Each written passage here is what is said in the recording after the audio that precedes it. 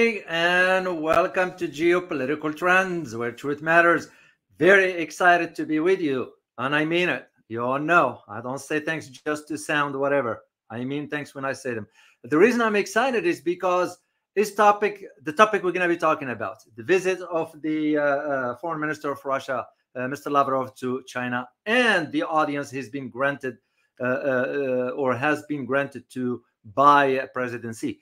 The reason I'm excited is because what I talked about in my Russia book way back, it's happening right now in front of my eyes. So it's kind of like very exciting to at least think through things down the road, 5-10 years down the road, and see them materializing. This is where my excitement is. So and I usually tend to think very, very hard before I'll say conclusively, this is where I see things going on. So anyway, what I'm going to be talking to you about today, it has to do again with the visit, the surprise visit by Sergey Lavrov, Foreign Minister of Russia, to China, and being granted the audience with President Xi, in addition to meeting with Mr. Wang Yi. It says a lot. There is a solid, strong message out there that's been sent to the West, mainly the United States. So this is what I'm going to be addressing today. But before I do this, let me say hi quickly to some of you guys. John Smithon from New Zealand, good to see you.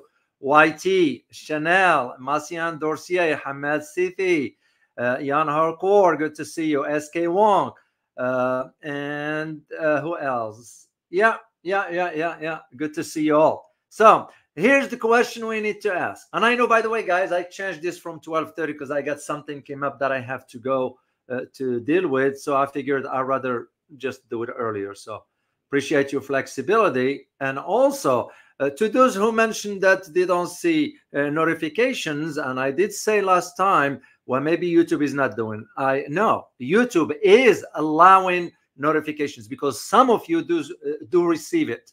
You know me, I'm all about fairness and what's right.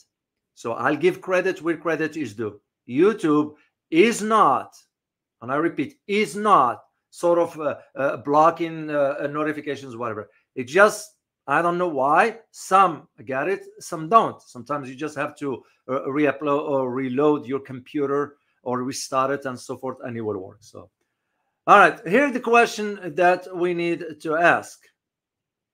Where's the question? I didn't put it yet, but I do have it right here. Let me put it up for you guys on a screen because I want you to see those questions.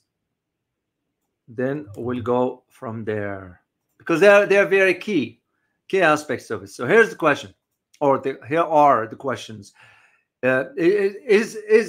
Is this a strategic partnership, or is a strategic partnership in the making? Remember, when you talk about strategic alliance or a strategic partnership, we're talking about even the military dimensions will have to be included in it. Back then, I argued, I do see the partnership going stronger. I am not just in a position yet to say that it is going to go strategically. But now I'm starting to see the signs. Why? It's because of what the conversation between Mr. Lavrov and Mr. Wang Yi focused on. And the main thing I want you guys to get is the focus on the military aspects of it. That's, to me, my hint as a geopolitical analyst. I read between the lines, what are they hinting at? Which means the alliance is going to move forward. So, second thing, how will these bilateral relations reshape the global order? Because don't tell me, you guys, now by now you know, don't tell me that this meeting is just for the sake of it. If it is not a reflection of the changes on the, oh, big thunderstorm here. There's a storm passing here.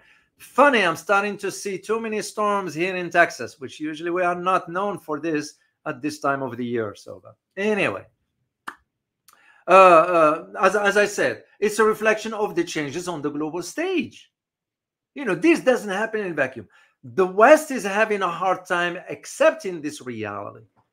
And like I said before, on many occasions, the new multipolar world order that is already emerging Russia and China is going to play a role into it.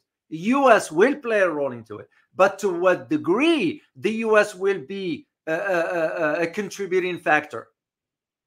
And that remains to be seen, because at the end of the day, the US might have to realize, well, you either have to play along or you end up by yourself, because no longer the world is unipolar. This is what the significance of this trip means to me as a geopolitical analyst. That's almost like cementing put the dots on the what you call them, ducks in a row, in place to anchor this new geopolitical order. That's what it means to me. And third question is, because we have to think about it, who's benefiting the most from this relationship? Is it China or is it Russia? And that's question. I have the answer in the book. I'm going to refrain from stating that because I like to have your input. So later on, we'll get into it as we detail a little bit more into this. So, all right. Now, let me get into the headlines here because it's very important. There are two main topics there. I am going to do a live stream on them. As a matter of fact, this information, wow, big one. You know, the information about this, just in case we guys get caught off, whatever, that's the reason why. There's a major thunderstorm passing through here. So it's not reported here. I read it overseas, but I could see also the impact of something like this, and we'll get into it. So, all right, the first one is this one here. Let me share the picture with you. And where is it? Oh, bummer. I didn't put the picture. No, I did. I was like, wait a minute. I've been working on this yesterday, a whole afternoon, organizing. That's how long it took me, guys. It takes me time to organize all this information, and because I have to present it to you in a cohesive manner so that makes sense to you. So Turkish escalation towards Israel. You know, don't be fooled, because you're going to ask yourself, why now? Why did he do it 6 months ago, since October? Yeah, you know, I can't trust what the Turkish government is saying. So Turkey's decision now to impose, listen carefully, restrictions on the export of a wide range of products to Israel until the announcement of a ceasefire in the Gaza Strip. And then President Recep Tayyip Erdogan's statements that his country will continue to support Palestine. It just hypes. It just hypes. You know why I'm saying it's hypes? Because it was Turkey that was sending ammo to Israel. They're still maintaining, you know, if they are to say restrictions, how about you using a strong language there, or action for that matter, maybe a boycott?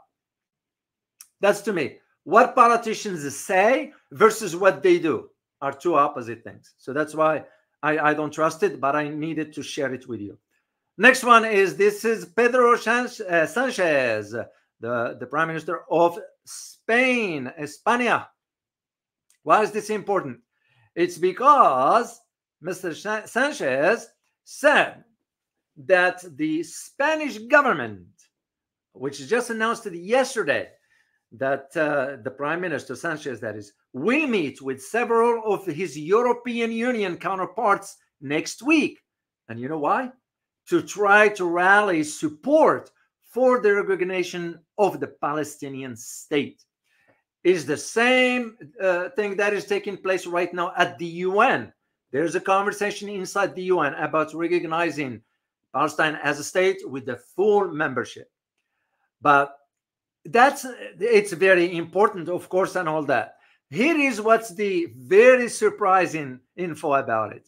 And the surprising is that Australia, yeah, believe it or not, Australia now is considering the same move. In other words, Australia considering recognizing Israel as an independent state. Australia makes you just wonder. And I ask you the question. You guys, please correct me if I'm wrong. Is this truly the intentions of Canberra, or is it a diversion? You decide, because I'll provide you the info, but I want you to reach your own decision on that. So now, another one that I wanted to share with you, another headline which just came to my attention literally this morning. What are you looking at? You're looking at Australia and the US. This is part of AUKUS. Here is what's important about it. You know, officials from both the United States, actually from all three countries, United States, Australia, and UK, are expressing now confidence. Listen carefully. Expressing confidence that new members could be added to AUKUS. And why is this important? It's because the AUKUS is aiming at working with Japan on defense tech or technology that is mainly on Pillar 2. And if you know anything about the Pillar 2 in AUKUS, it pertains to what? Does anybody know, guys? If you know, please share this on the chat box. What is the Pillar 2 in AUKUS refers to? If you would, before I'll detail a little bit more. And I would like to have your input. Like I always say, your input matters to me because your opinion is important. And also wanted to share this with you. Let me see what your answer is here. Pillar 2. What is Pillar 2 refer to within AUKUS? Straightforward. There is one particular aspect. Remember, put it within the context of the defense technology and defense aspects of it. This is something New Zealand was opposed to. And if you know why, because New Zealand has specific doctrine pertaining to this. So let me see. It is security, intelligence. No, John Smith. No, something else, specific. And I just want to get your spying. No. Nuclear, Hamad Sidi. Nuclear, it has to do with the nuclear aspect. Now you ask yourself the question, why you, AUKUS, wanted to work with Japan regarding the nuclear? Is this a hint that we're going to be moving the nukes on the Japanese soil? You have to think far ahead. And if we do, what is the objective of it? What for? What for? There was only one objective there, you know. And you all know this. This is why I found this very, very troubling, given that Mr. Fumio Kishida, the Prime Minister, he's right now in Washington, D.C. So, second one, I found very headline. And the last one, by the way, I found very, very interesting. I might end up visiting this country when I go to Asia. Okay. I have not decided yet, but I found it very, very interesting. Before I'll say anything, can anybody tell me which country does have this port? It's when now in Central Asia. So let me see your guess. Just guess. You don't have, you know, this is just the idea of us exchanging ideas. That's all it is. I want to have your input. Just give me a guess. Just a guess. Before I'll detail. All right, let me see. It takes a while for this to show up. It's a major one, and now it's going to go about an upgrade. And in my opinion, that upgrade is going to change the trajectory for this country and the entire region for one specific reason. And I will share it with you once I see your answer as to which country is this. China? No, it's not China. Not China. Give me another guess. Come on, guys. You can guess. Vietnam? No. One more guess. Iran? No. This is in Southeast Asia. Singapore? No. North Korea? No. It's Malaysia. It is Malaysia. And here is the plan. Malaysia now plans a massive expansion. And you know why? Because it's going to double the capacity and take over or overtake the one in Singapore. So Malaysia's biggest port operator, which is called the Westports Holdings, BHD, is now considering external investments. You know, I wish I was a millionaire. I'll put money there because it's investments that is worth it. So here is a free advice that I just put in on the air for those who might be in a position financially to do so. Yeah. So now the port authorities, or the holding company that is, looking for external strategic investors to help fund about 39.6 billion ringgit, which is about 8.3 US billion dollars expansion that will see capacity nearly doubled in the next decade. Yeah, to me, guys, literally, if you are, let's say, financially well-to-do, this is your gig right there because of the capacity on it. And there is another reason why is this important. Is because it's going to overtake to the port in Dubai. If you only know that port in Dubai, the massive transactions that go through it, because it's the hub between Europe and Asia. Now, the ones in Malaysia, this is what prompted me now to consider maybe making a stop in Malaysia. I have not decided yet. We'll get to that. We'll get to it when we cross that bridge. So that's what's important about it. All right, guys, let's get into our analysis here.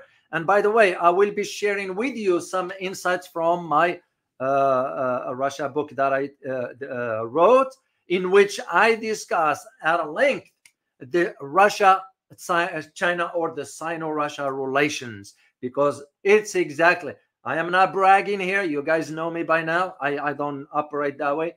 But I am very excited that what I talked about in the book a few years ago is now happening. It's so exciting, at least for me, very, very exciting, that my prediction back then was aimed at specifically what it is right now. So this is what we're going to get into our discussions. So just for those who might not know the background, the Russian Foreign Minister, Sergey Lavrov, went to China yesterday. And they met Mr. Wang Yi and Mr. Sergey Lavrov before Mr. Lavrov was granted an audience with President Xi. And once again, you put this in perspective. Janet Yellen went to China. Was she granted an audience with President Xi? Of course, the optics of it doesn't look good. And then if I were advising Mr. President Xi, which I'm sure he has good advisors, you wouldn't want to do that. And yet he did it for the Russian foreign minister. It tells you what? The message loud and clear. The ties between the two countries are moving forward. To the point, this is why I put in the title, if you remember, defying the US openly. Once again, nothing happens in a vacuum. You have to consider that one. And what the statements or the exchange between Mr. Wang Yi and Mr. Lavrov suggest is that Beijing intends to strengthen its cooperation with Russia to defend, here is the key word, and defend fairness and justice, in quote. So now, some will agree with this, some will disagree with this. And again, of course, that's how it is in geopolitics. You're going to have to make decisions. It's not everybody's going to be happy with, but you're going to have to look for your own interest. Now, both countries, China and Russia, are thinking in terms of the strategic interest. That's led me to the earlier question, which I would like to have your input. Who is benefiting the most from this relationship? Is it China or is it Russia? I'd like to see your answer, guys. Just either or, either China or Russia. Now, I know some of you will say both. This is different. There is a specific reason to why I need to know your input for specific, either China or Russia. It's not about both. Yes, of course, they are both of them is gonna benefit from that, but this is specific, and I'd like to have your input in this. Okay, Cam 35, you're saying Russia. Okay, to a degree. Johan Dharma, India. No, India has nothing to do with this, by the way. Marcian Dorcier, you're saying Russia. Chanel, you're saying China. David Rickards, saying China. Hamad Sivi, you're saying China. Ayal, you're saying Russia. The search for terrestrial intelligence, neither. No, I disagree with you on this. SK Wong, you're saying China. Okay. My own opinion, My own opinion is I concur with those who mentioned China, because China has more in it than Russia. And I'll share with you as I move forward into all this. And here is the thing. Both foreign leaders, foreign ministers from Russia and China, Lavrov and Mr. Wang Yi, both of them sort of stated, and I put in quote, the support for, in quote, stable developments in Russia under the leadership of President Vladimir Putin, end of quote. Why is this important? It is important because what just Russia had just a few weeks ago, elections. Who was elected? The Russian President Vladimir Putin for another term. That's what the Russians want. As a matter of fact, he was about 87% voted for Putin. Now, whether you agree with this or not is beside the point. The vote, that's what the Russian people want. That's what it is. But the statements, when you read something like this, and I quote, Beijing and Moscow will continue to strengthen their strategic cooperation in the international arena and provide strong support to each other, end of quote. Once again, the message is loud and clear to the West, because here is the reason what you need. Here is the, not just the reason, but the significance of this and why they are saying they, meaning in this case, it was the statements from the Russian administration or Russian side. The key word there is a strategic cooperation in international arena. It didn't say strategic cooperation in bilateral relations. That's a foregone conclusion. This is why the US is upset with China, because China didn't want to condemn Russia regarding its military operations in Ukraine. And China said, no, we're going to maintain our relations with the Russians, whether you like it, the US, West, NATO, whatever, whether they like it or not. As a matter of fact, NATO went ahead and labeled Russia as the next threat to the alliance. Well, hold on a second, which is pathetic. If you see geographically where NATO is and where China is, how is China a threat to the North Atlantic Treaty? That's what I'm saying. The wording, guys, those statements here are well measured. And this is something you develop when you get too involved in geopolitics. You start to understand the weight of words, because those are not random words. Those are meant to send the message as to not only we will strengthen this relationship to the point of a strategic alliance, which is not there yet, but they are, in my opinion, working towards it. I would not be surprised within the next 2 or 3 years, something major is going to happen regarding this. There is already a sign to this that I just came across, hasn't been disclosed yet. And they are working on it quietly now to put the dots on the letter for this. And you know what it is? It has to do with the establishment of a security alliance in Central Asia. This is a separate from what it already exists. It has something different objective for it. So this is why I'm saying, when you start to think, here is the image of President Xi and Mr. Lavrov. By the way, this picture is not from the recent one. I did have a picture for the recent meeting. I didn't want to use that because it wasn't clear enough. So I wanted to use an old picture. But the personal audience that Mr. Lavrov was granted with President Xi took place. And I did see it. I just wanted to share a different picture. I wanted to show you this one. By the way, I forget last time when I talked about Japan. I know it's a different topic altogether. I forgot to share this picture with you. Very disturbing, in my opinion. I know some of you will say it's the Japanese culture. You bow and all that stuff. Yeah, but in international, remember, in international relations, context matters. What does this picture say to you? Look who's standing straight. Look who's looking in right here with Tony Blinken. Yeah. Anyway, because I kept that picture for you guys, I wanted to share it with you. So this is where I see the statements by the, now you have, for example, the response to these statements, the recent one, by the Chinese, the statement that was stated by the Russians.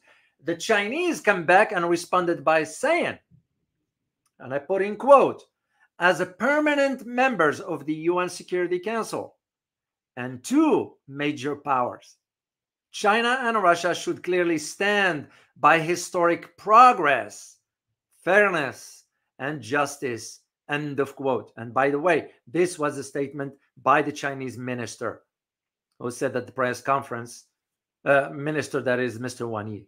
So they added, or he added, and I find it again, the message loud and clear. It said, and I quote, we must oppose any hegemony, tyranny, or intimidation, the Cold War mentality, or any incitement to division and confrontation. End of quote.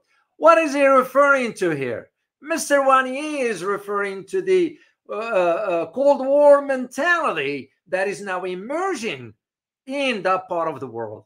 And then again, you put it within the context of what I shared with you. The two main things: the quadruple military joint exercises, which was announced on Saturday by Japan, Philippines, the US, and Australia.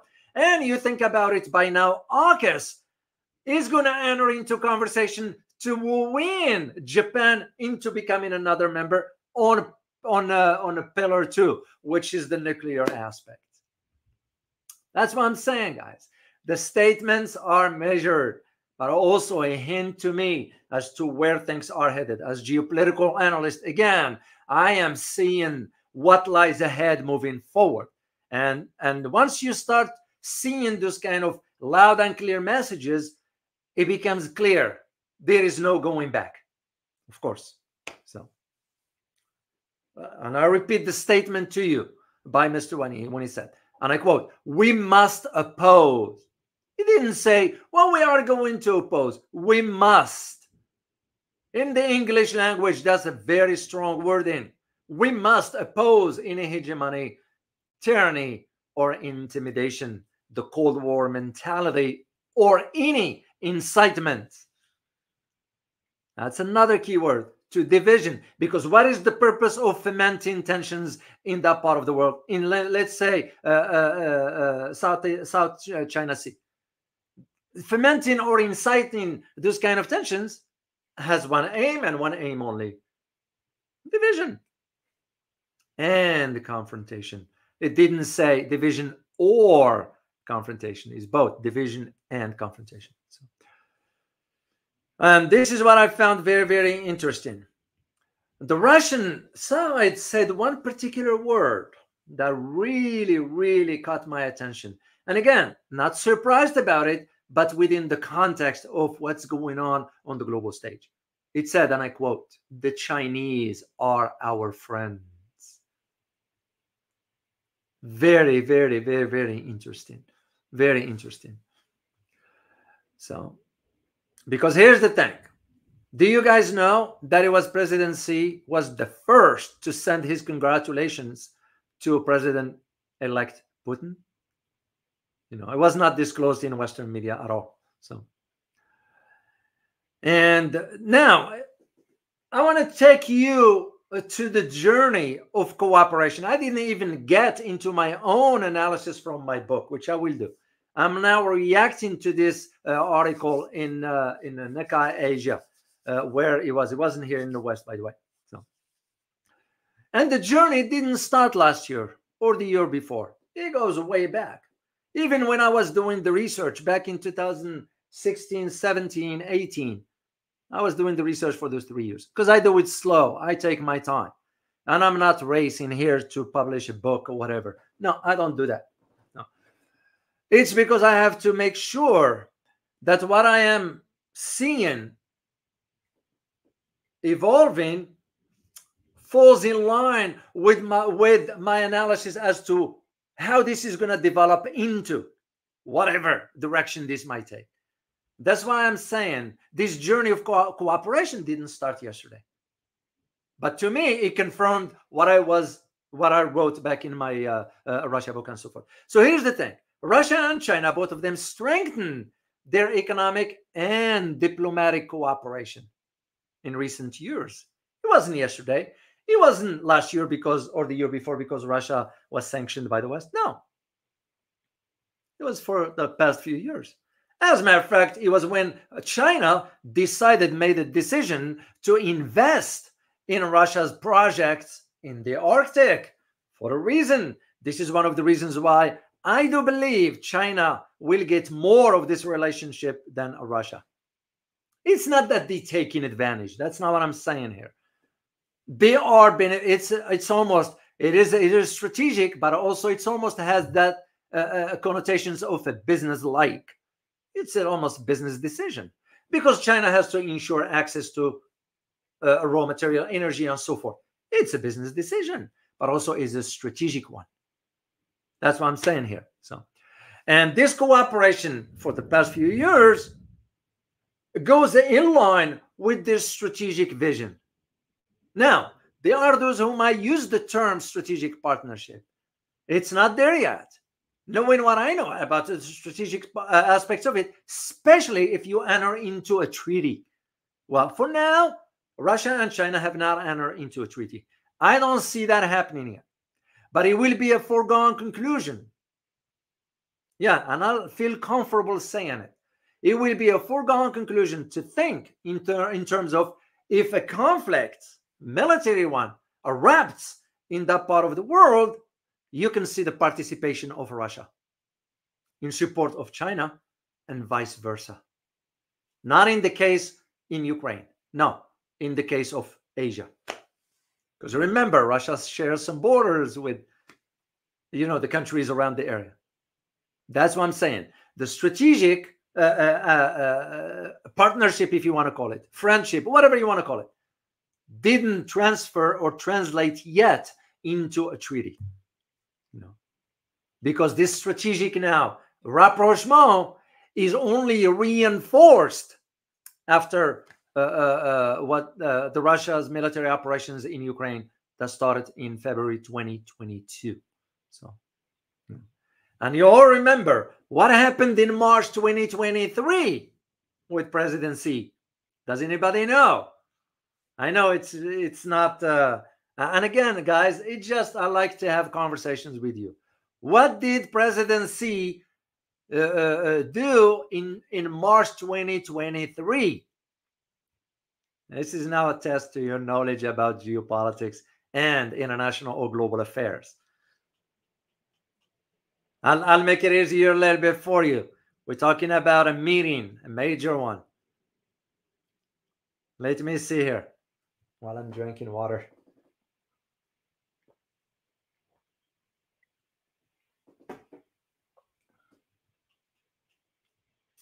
Oh, you got it. Athene Wu. Nikos Saliba, you got it. You got it. President Xi ended up going to visit Moscow in March 2023. Once again, what was the key term that was mentioned by both leaders at that time? It was that they reaffirmed, and I put this in quote, boundless friendship, in quote. Very loud and clear. In other words, the way I interpret this is that our friendship is so strong, you, the West, won't be able to break it. That's what you have. If you have a good friend, a lifetime friend, usually that bond is very strong. No matter what happened between the two, there's always that friendship. So, and once again, back then, here is the key. What I read to you earlier, what Mr. Wang Yi said about the hegemony, incitements, and so forth. It was almost similar to what was stated back in 2023. Why? Because both countries at that time stated, and I quote, "We condemn Western hegemony on the international stage." Very, very, very, very, very important. Very important to understand these dynamics. Now, there is one thing I need you to understand. We'll step outside Russia and China. Let's step outside and consider some other events that have a tie, that have links indirectly to this. What am I referring to? I am referring to what took place on April 3rd of this year. That's just like, what, a week and a half ago, whatever that was. What happened? U.S. Secretary of State Blinken spoke with none other than Azerbaijan President Ilham Aliyev. Okay? Why? He spoke about advancing, listen carefully, advancing the peace process with neighboring Armenia. That's nonsense. You know why it's nonsense? It's because you all know what happened with Nagorno-Karabakh. The Nagorno-Karabakh is the area that is predominantly Armenian population. It has a lot of Armenian, but it is also on the Azerbaijan side of the territory. It has nothing to do with the peace process. You know, the U.S. will not promote peace process. Let's state it the way it is. It was about the consideration that the likes of Russia and China are thinking about the establishment of a security alliance in Central Asia. That is what it's all about. And of course, if you go back a year and a half ago, Iran and Azerbaijan were about almost a confrontation because the borders, they're closed. Of course, for us, it's easier to incite tensions. Once again, this is why Mr. Wang Yi's statements use the keyword specific incitement. This is what I want you guys to get. Understand the terminology, because understanding the terminology will pave the way for you to see the big picture. This is what it is. So, and of course, as you may know, between those two countries, the two Caucasus countries, Armenia and Azerbaijan, were trying to agree to a formal peace treaty, but talks have become sort of bogged down. There is no way. And including the issue now of demarcation. This is remind me, because they have about 1,000 kilometers or 620 miles border, which remain closed as of today and heavily militarized. This is almost reminds me of what's going on between India and China, which, by the way, we went ahead and issued a public statement through the press secretary for the White House, which means it is approved by the U.S. administration that Pradesh belongs to India. Hold on a second. That is not the case, because that border area is not conclusive. This is where I say, let China and India work out their differences. But we don't want that. We don't want India to get along with China. That is the reason why we are pushing. Statement like this will only incite attention. And of course, when you got the likes of the Prime Minister Modi with that kind of nationalist mindset, it's going to take something like this and just sort of push the narrative into supporting this argument. That's what I see the challenge. And again, during the meeting, by the way, just to go back to our main topic, when President Xi met with or granted the audience to the Russian foreign minister, Sergey Lavrov, to me it was a sign, literally a sign of the strength of the relationship that will be far too strong for the West to break. So that's the way I see it. And interesting enough is that Lavrov stated, and I quote, foreign minister that is, and I quote, "We would like to express our highest appreciation and admiration for the successes that you have achieved over the years, and above all, the last decade under your leadership." That is, to me, the very, very interesting aspect of it. And I agree in this context with the author of the article, because that's where I had to read up on it, because it caught my attention right away. And by the way, this article was written, I don't know who the author, it wasn't disclosed, but it was written by the Association Press, even though the one I read is from overseas, but this one was by the Association Press. I'm trying to see who the author of this, but I can't see it, so I like to give credit for that one.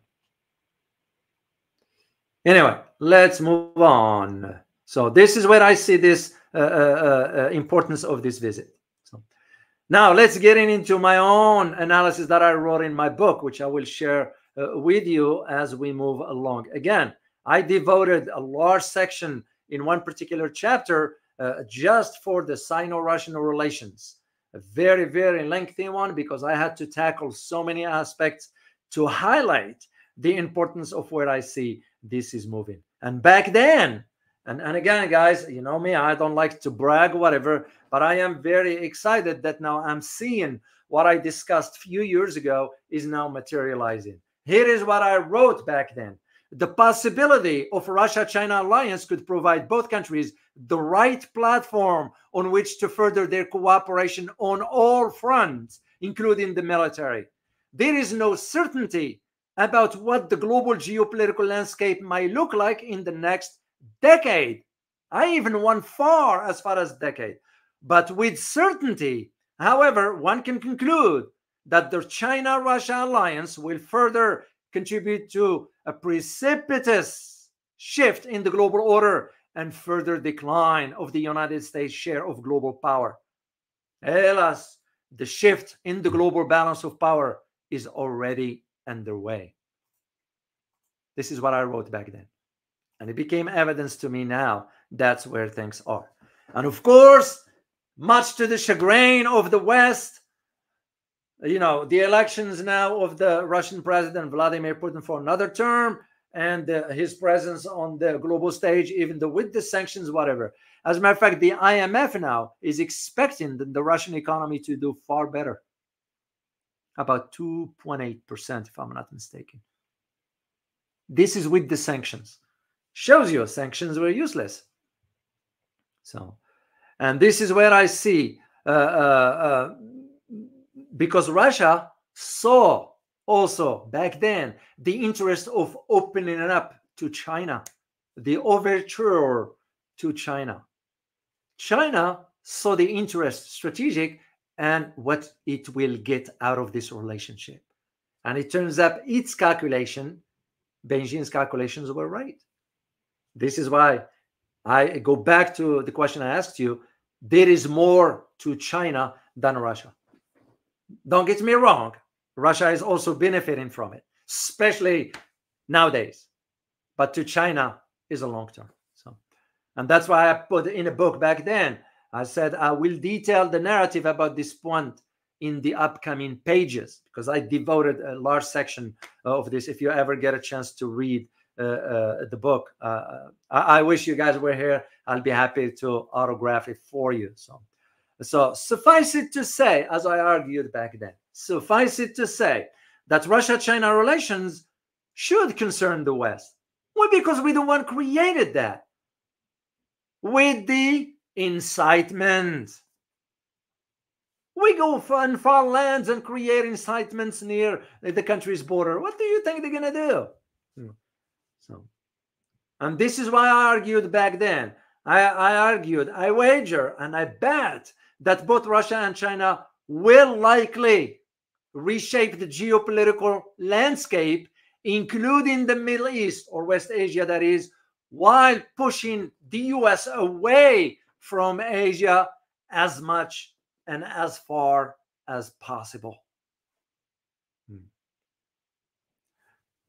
I continued in my analysis that Russia and China intend both ill for the West, mainly the United States, especially in times of ambiguous American foreign policy, a dysfunctional US Congress, a political discord in Washington, and of course a president that is not all together. So, and a broken foreign policy, as I mentioned. This is what I was referring to. Because here's the thing. Because if American people, because now this is where being informed is very important. And again, guys, I don't say it to be nice, whatever. Consider yourself lucky that you are step ahead of an average person elsewhere in the world. You have now grasped and acquired, I hope, a better understanding of what geopolitics is all about. Otherwise, what am I doing here? So consider yourself lucky. And this is something American people, in general term, are lacking. Because here's the thing. If American people become informed, because if they allow for what's going on right now to continue, it will harm. It is already harming where the country is going. Because the challenges, it will be far different what America has faced in the last 200 years. And it's coming. It is coming. So, and this is what I argued in the book back then, in conjunction with what we're talking about here. The debate at that time, and still holding now, are swirling in the West, from London and Washington to Brussels and Berlin, and Paris and Madrid and whatever else country, or Stockholm for that matter. And now I have to add Helsinki to the mix because they just dug their own graveyard. So this debate we're swirling about the Russia-China rapprochement may impact global balance of power. This goes now beyond just geopolitics or trade. We're talking about the global balance of power. And to me, I was at that time was arguing that I hope the West understand the seriousness of this rapprochement. This is not a one-time deal. This is going to be holding for decades to come as part of that shift of the new multipolar order. That's what I argued back then. Because why I wrote this? Because the research that I did, I came to a conclusion that some analysts in the West were saying, oh, no. This rapprochement is provisional. I said, hell no, it is not. If you see and understand where this is headed. So I wasn't in support of this notion that it is provisional. Back then I argued this is going to mark a turning point in the trajectory of the global order. It's not provisional. Let's call it what it is. So, and that's when I wrote, because I felt comfortable. And by the way, my books have to be vetted by the US government. And I was like, no, that's how it is. And they didn't argue with this because they know it's the truth. I argued back then that Russia-China rapprochement indicates a much bigger shift that is looming. That was 5, 6, 7 years ago. That will be inevitable, or that will inevitably alter the global balance of power if Moscow, and I put a condition there, if Moscow and Beijing play their cards right. And they are. This is why I always think in terms of, it's not about just power. It is about understanding how to read the geopolitical landscape. Both countries were seeing this a decade ago and start paving the way and the path for that. That is what I argued. And to continue in my analysis for this, I wrote back then, and it's holding today. I said, while this rapprochement and entente may benefit China more so than it does Russia, it remains true that China, not Russia, encouraged this alliance following the Chinese President Xi Jinping visit to Russia in 2019. And I wrote back then, interestingly, the visit came at a tempestuous time with problems between China and the United States on multiple fronts. Those problems included, and they still hold until today, escalating tensions over trade, the banning of Huawei technology from the US, freedom of navigation in the South China Sea, and of course, the Taiwan Strait. And at that time, because it was during the time when the Hong Kong demonstrations were taking place. And of course, it didn't help matters when Washington labeled both countries, Russia and China, as, and I put this in quote because that's what I wrote, revisionist powers. Which is not true. That seek to challenge the primacy of the United States. Well, they're challenging it because your time is over. That's it. The global order is changing, whether we like it or not. And the fact that in Washington they are in denial, we don't want to accept it. It's changing. And that's why the way I wrote it, because I knew I'm going to get a pushback against it, and I did back then.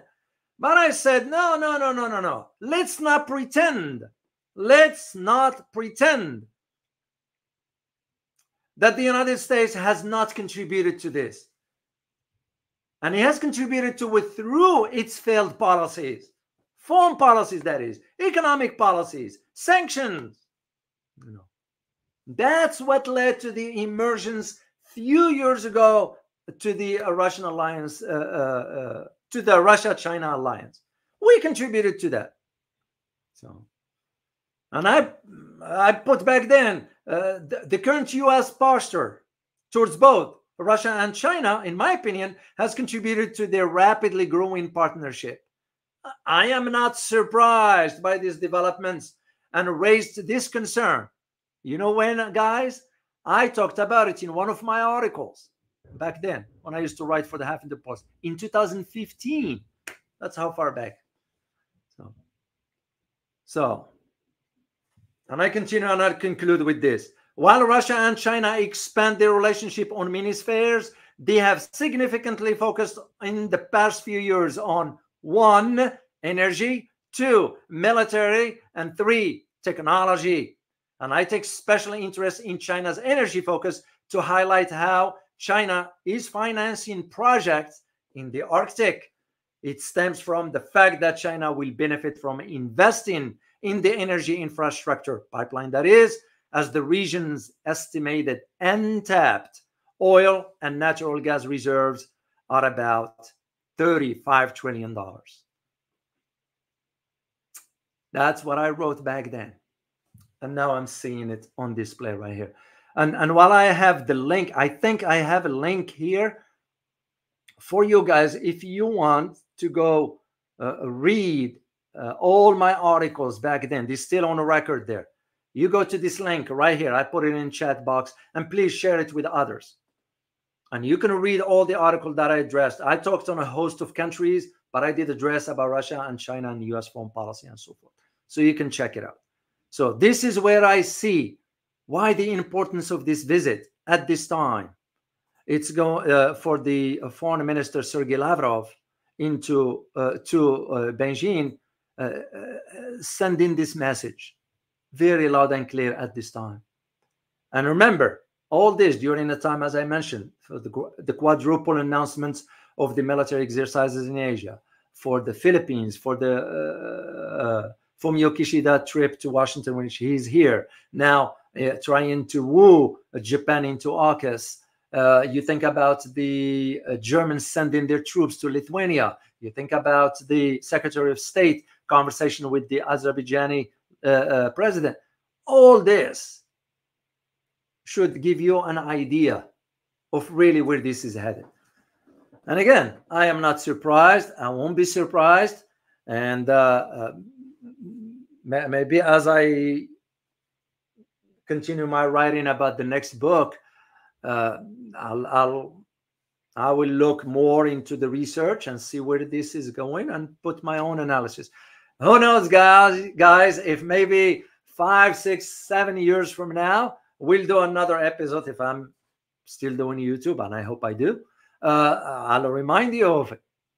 I'll remind you of that, because this is exactly what happened. That's why I wanted to share with you my analysis that I wrote in my Russia book, because that's exactly what I wrote, and it is exactly what is happening right now. So the next topic next time. That's all I have, guys. I'm gonna take a question or two from you. And once again, I want to express my sincere thanks to the channel supporters and all of you guys. I want to give a shout out to Drag88, Osiris, for his continued support. Guys buy me coffee every day. That's so grateful. I also want to give my thanks to Casey Wong, buys me coffee. Casey Kwan, or TC Kwan rather, for buy me coffee as well, and support for the Asia trip. I'm so grateful to all of you guys, no exception whatsoever. So it means a lot to me. That is the support coming from you, not some entity, or because you all know how it is. I know someone put some nasty comments about why do I have to put PayPal and all that stuff.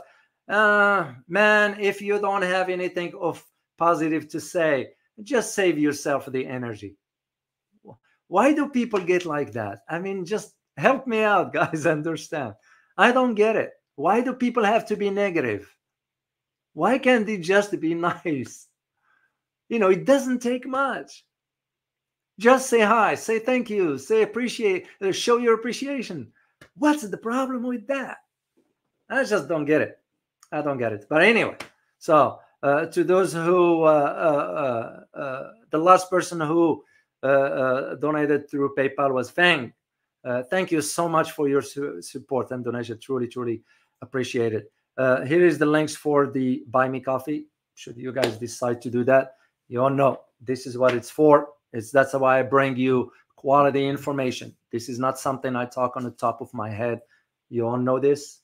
I do the diligent work, due diligence rather. I spend afternoon preparing just for this. This didn't happen in 1 hour preparing it before. I worked on it yesterday the entire afternoon. So why? Because I want you to have quality information. And that's all it's all about. So, all right, let me take a question or two. Oh, by the way, remember to join me on Friday with none other than Dr. Ken Hammond. I feel comfortable calling him a friend.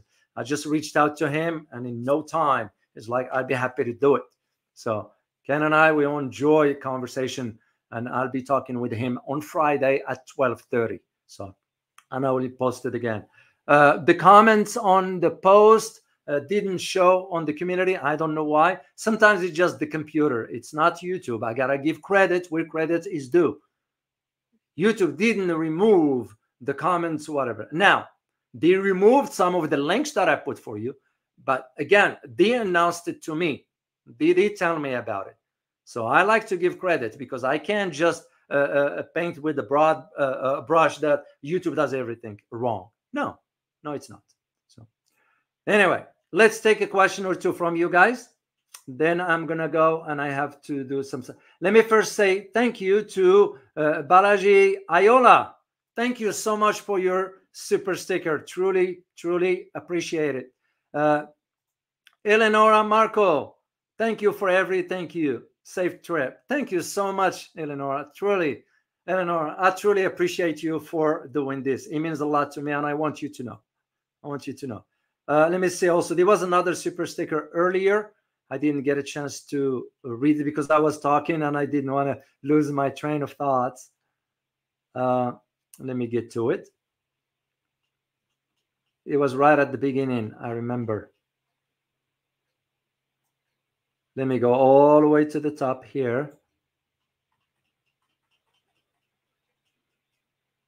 And I'll see it. Then I'll jump into the question. Just please put Q. And if you wrote your question earlier, rewrite it again, because we had over 1,000 people here. So Francis Tango, thank you so much for buying me coffee, man. I truly appreciate you, not only the support here with Super Sticker, your contribution to the conversation.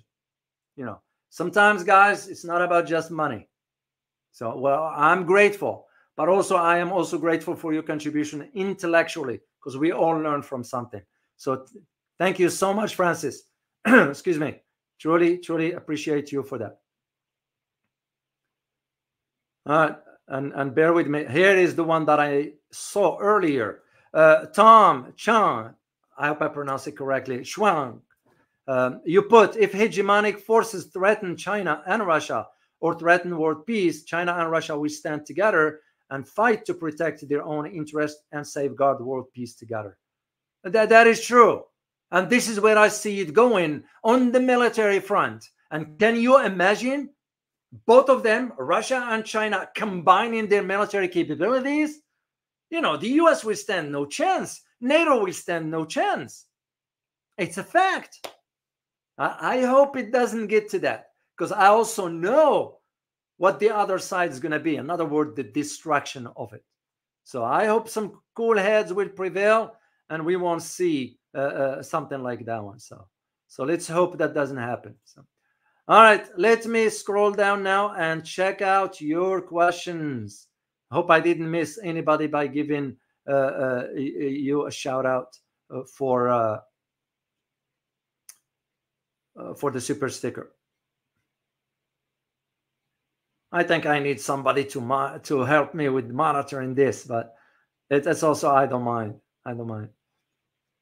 Francis Tango, your question: is China going to send troops to Russia for floods? China has experience in flood.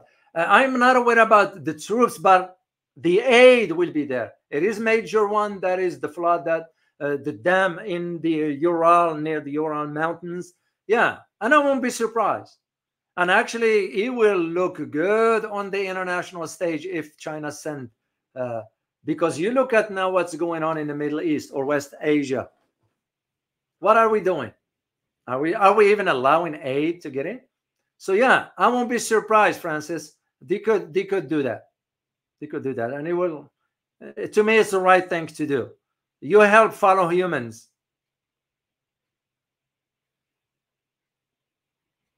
So if to me, Chinese or not, Russians or not, whatever, it's for our sake as a humanity. But some of us, sadly, they just as they say in French, il faut jamais regarder le bout du nez. Don't ever look at the end of your nose. Some politicians look too close; they don't see far. This is what I'm saying, guys. If there is cooperation from the West, the world will move far better. Far better. I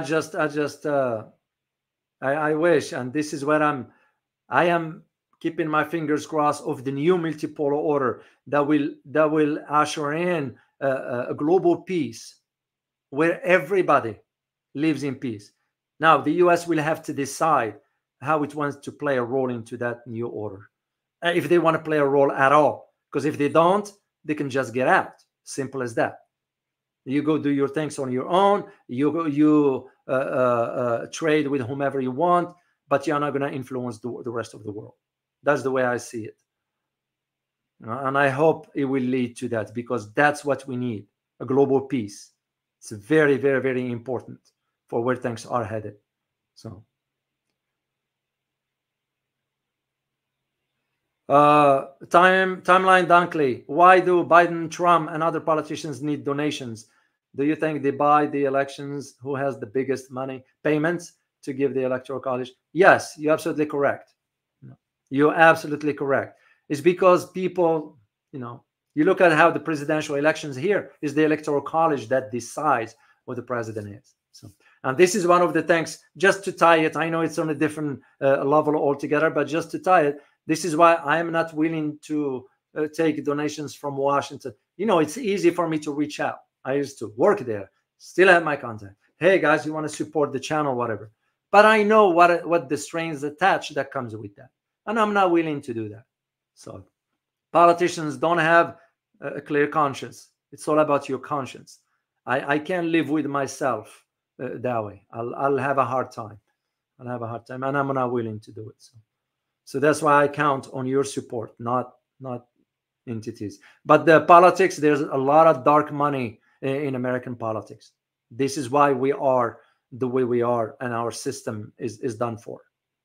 It's the truth, and I don't know how else to say it, because there is no other way of saying it but the way it is. All right, let me. I'm scrolling down, guys, to see if there is. We got really over almost 1,200 live viewers. That's great. I'm very excited to have this kind of viewership here. Please don't forget to hit the like button. I would really appreciate it. And you can share the video with others if you feel like it. The word of mouth, will help a lot. Will help a lot. Mass 2020. Thanks, Dr. O. You're most welcome. You're welcome. So AJ, AG, how much coffee does the dog drink? Well, to be honest, I drink 1 cup a day. That's what I do. That's what I do. So I used to do 2 cups, but 1 cup a day is enough. So, and once again, thank you all to those who provided super sticker. I'm very grateful to you. I'll take a last question here from Joy Cho. Question: do you think the elections of Trump could accelerate the growth of BRICS and expedite the de-dollarization through his America First policy? Most likely it is. But it also creates more tensions with China, especially when it comes down to trade and tariffs and all that stuff. It will not look good moving forward with Trump as president, or any other president for that matter. But yeah, but again, BRICS will have to get its house in order before it moves forward. This is what I argued back then. Nothing's going to emerge forcefully on the global stage till you have your ducks in a row. Simple as that. ASEAN will have to do the same. BRICS will have to do the same. And SCO has to do the same and all that. So that's how it works. So, but the short answer to your question is yes. That's how I see it moving forward. So,